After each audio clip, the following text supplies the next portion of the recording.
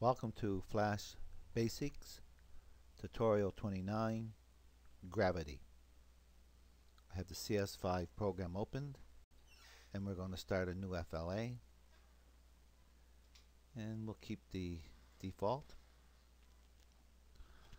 Want to start off by making a figure, a ball. So let's call this layer ball, and let's just pick up the oval tool,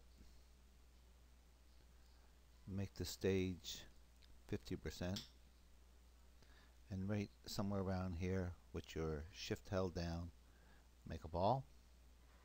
We'll highlight that ball we just made, go up to modify, convert it to a symbol, make sure movie clip is selected, and call it ball, BALL underscore MC.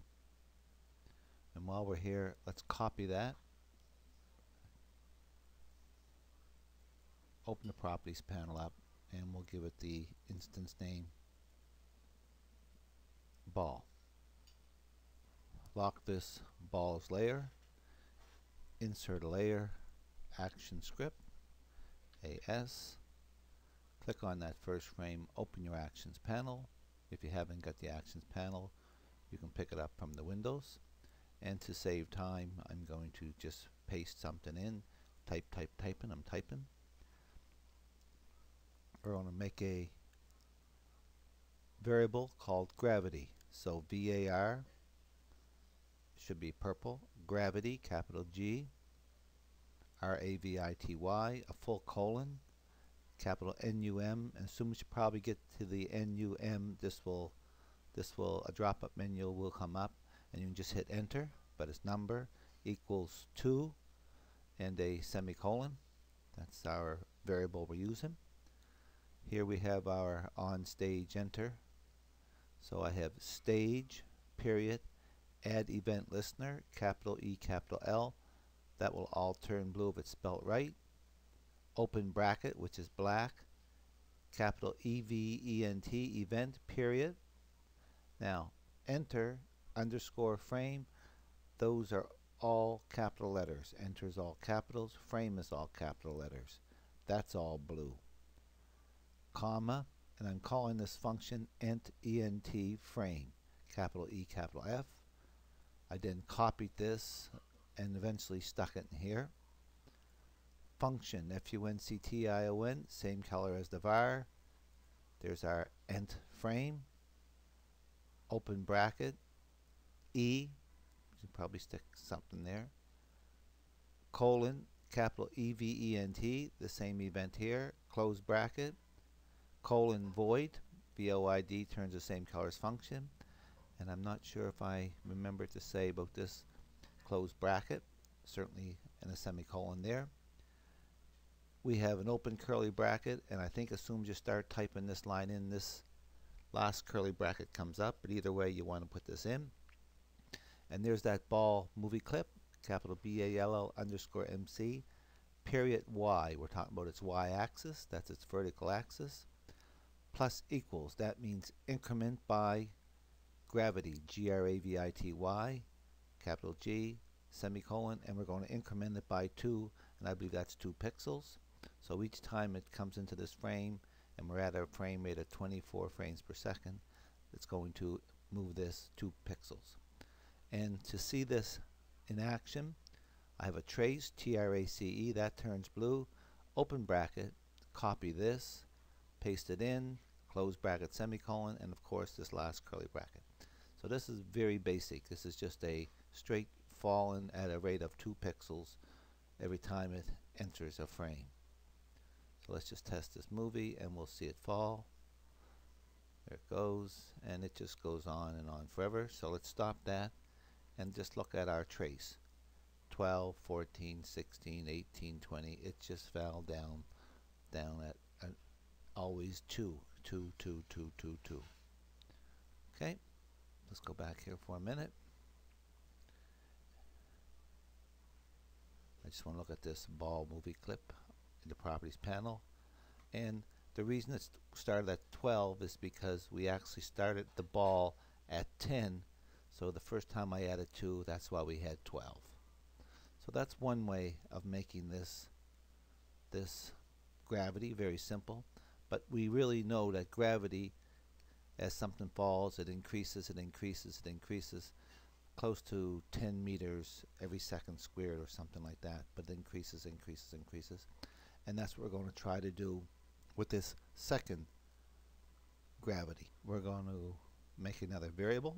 So open your actions panel, and under this one, a new variable, var space, and I believe this one is velocity, so I'm going to call it VEL capital Y, the velocity of my Y, colon, and we'll see NU, and there's that drop down menu I was talking about, enter, and that's going to be equal to 0 and a colon. So now, instead of having this line, let's cut this for a minute. Cut it. All that thing about the ball. Click, enter a new line, paste it. Paste that ball.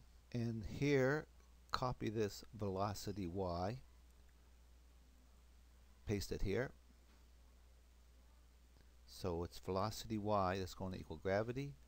And let's put this here, plus equals, and this is that going to be that velocity Y, VEL capital Y colon, and again we're tracing it. So now how does this work? Every time we enter the frame, first of all, this variable velocity Y is going to be equal to 0, but it's going to be incremented by 2 pixels. So it's going to VLY will become 2. So then when the ball movie clip Y, wherever it is, will increment by 2. But the second time through, this velocity Y will be 2 greater. It'll be 4. In being 4, now this will move 4 pixels. So let's go over here to, let's go back to scene 1.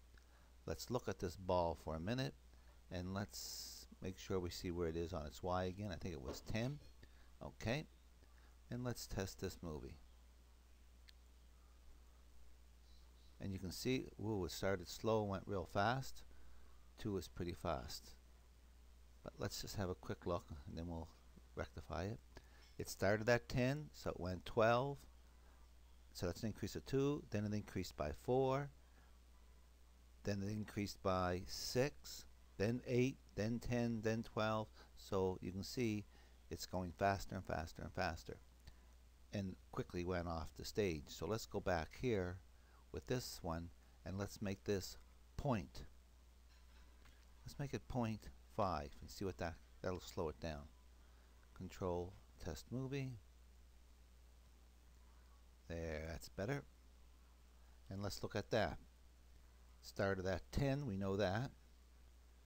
0.5, so it increased by 0.5, then it increased by 1, then 1.5, then by 2, then by 2.5, then by 3, then by 3.5, and here very simple, you can see it increased by 4. So that's a much better gravity. Let's just make it once more a little bit slower. Let's make it 0.2 just so we can see that. And it's getting faster and faster and faster. Now, if we didn't do anything, let that go, eventually our computer would just get really, really, really slow. Let's just see this. Test movie. I'm going to let it run and run and run and run. Right now I can move this around real fast, and as I go and go and go and generate numbers, this becomes more sluggish, and generate more numbers and generate more numbers. This begins with my machine, not all machines. But see how sluggish this is? La. Very sluggish. And I'll get to a point where it probably won't even move. La. So if you're testing, don't leave it run a long time, and you have something on the stage that's supposed to be moving, it'll be very sluggish, and there's nothing the matter with it. It's just because we're generating these numbers. So what you want to do is make sure when you're finished with this that you go back and comment out that trace like that. Now that won't happen. Test this movie.